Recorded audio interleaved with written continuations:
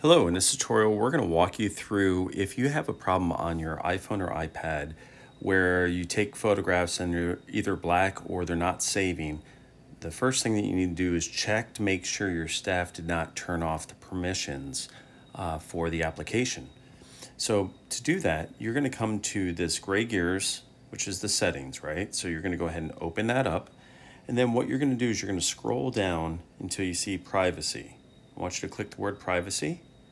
Now under privacy, what I want you to do is first click photos. And under photos, make sure your PostureScreen has add photos only.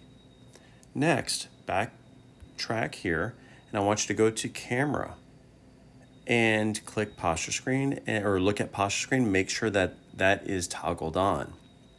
So that way it has access, okay? And with that being said, if that is not the case, please reach out to support@PostureScreen.com. But first, double check those settings. Thank you.